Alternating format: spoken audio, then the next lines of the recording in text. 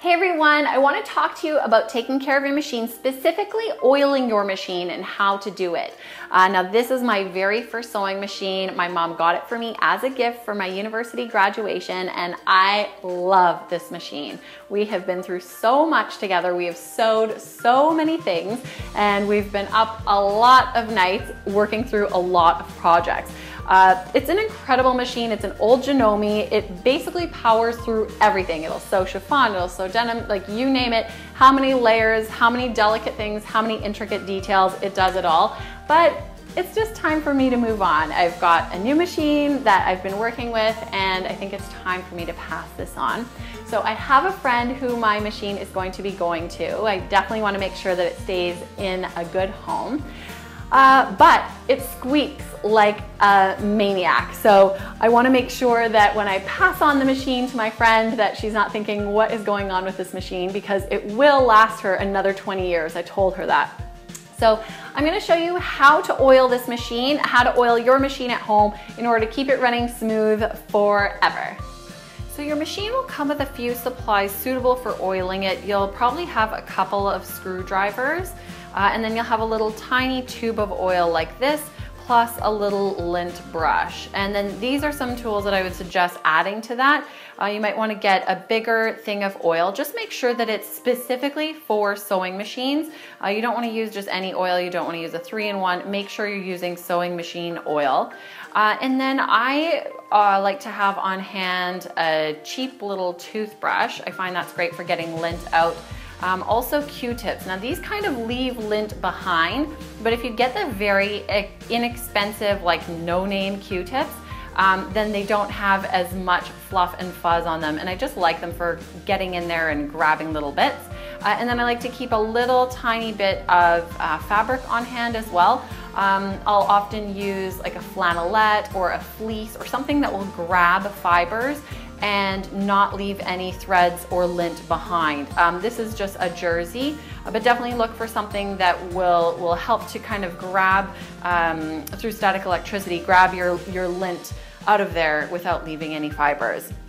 So the first thing you want to do is kind of clean and dust your machine, get rid of any excess lint that you see around here, and then basically we're putting oil in wherever you kind of have metal on metal. So I would suggest taking off your presser foot and your needle. Just leave those over to the side. This needle mechanism, it goes up and down. There's lots of action, lots of movement happening around there. Just put a little tiny dab of oil in there. Basically anywhere that metal touches metal. If it gets a little bit messy, we'll go around after and kind of clean it up. Where metal rubs on metal, metal goes up and down, you want to get in there. So this is just right by your the needle clamp. I'm just putting a dab of oil in there. I can use the screws to take this off, take off my throat plate, get in there and dust it around.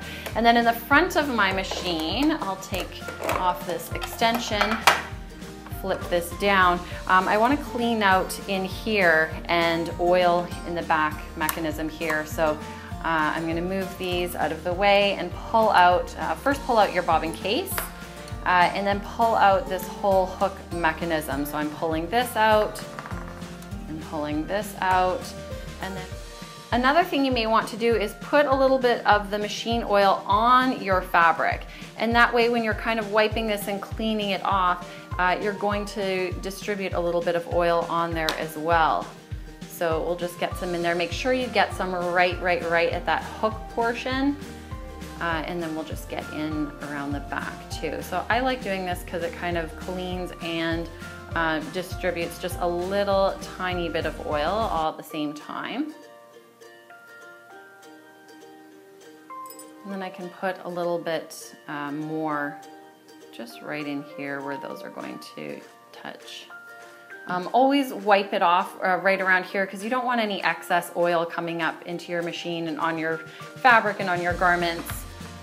And then I'm going to use the same cloth that has a bit of oil and I'm going to go in the back here, just underneath and in and around all these mechanisms.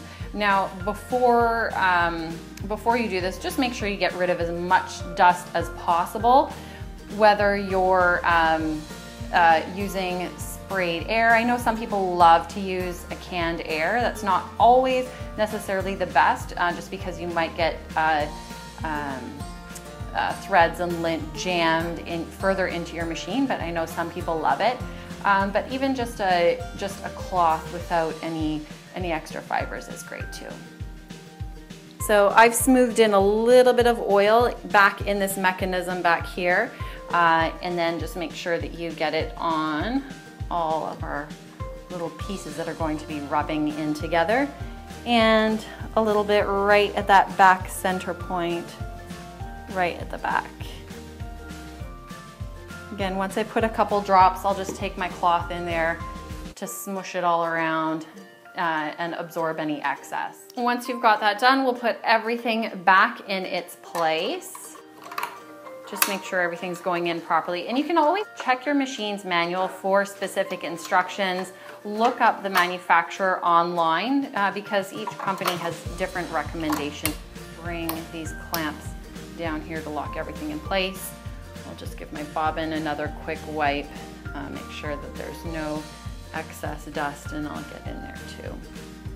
And then I'll put my bobbin case back in. Sorry, the bobbin case, and give the bobbin case a good wipe. Snap that back in, close that all up.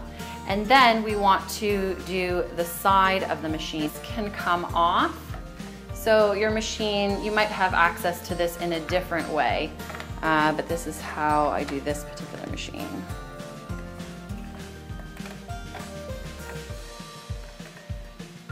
Undo this screw right here.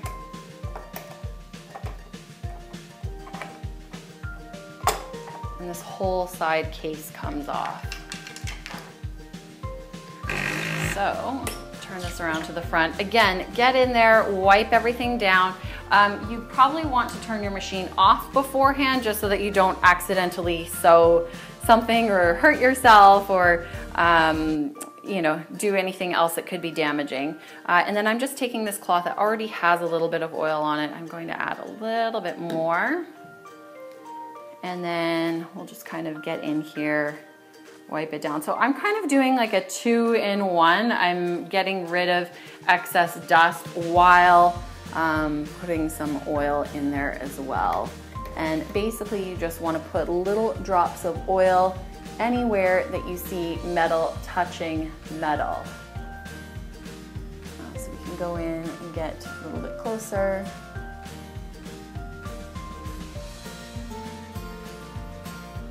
And then just wipe away the excess, of course.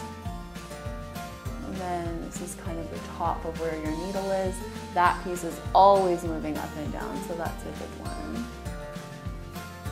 Back in there.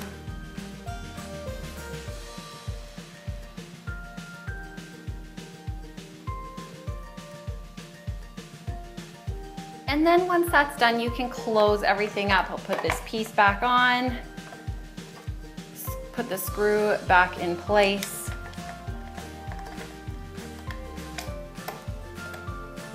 And then put the cap back on. And slide this back. I'll replace my presser foot and my needle, and then I'm good to go. So there you have it. It's not that difficult to oil your machine once you know what you're doing and once you have the right tools. Now, how often should you oil your machine? Some people are really, really crazy about it and they'll do it after every project or once a week, and that's definitely okay, but I wouldn't, don't drive yourself crazy. So I would suggest listening to your machine. See how it feels, see how it sounds, see if anything has changed. Otherwise, you could do it preventatively, maybe once a year, once every few years. But with a workhorse like this, I barely did it. So it's not something that you should go nuts over, I think. But it is a good idea to do it from time to time.